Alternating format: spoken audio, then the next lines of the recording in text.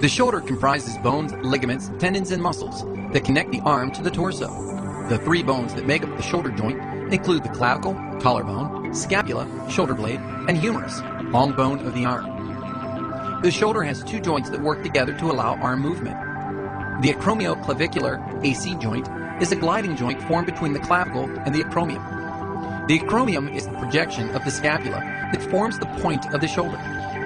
The AC joint gives us the ability to raise the arm above the head. The glenohumeral joint, or shoulder joint, is a ball and socket type joint.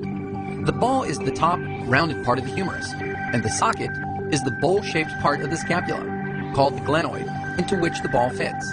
This joint allows the arm to move in a circular rotation, as well as towards and away from the body. The labrum is a piece of cartilage that cushions the humerus head in the glenoid. This cartilage also helps to stabilize the joint. The rotator cuff is a group of four muscles that pull the humerus into the scapula. The rotator cuff muscles stabilize the glenohumeral joint and help with rotation of the arm.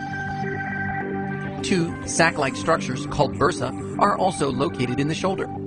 The bursa secrete a lubricating fluid which helps reduce friction between the moving parts of the joint.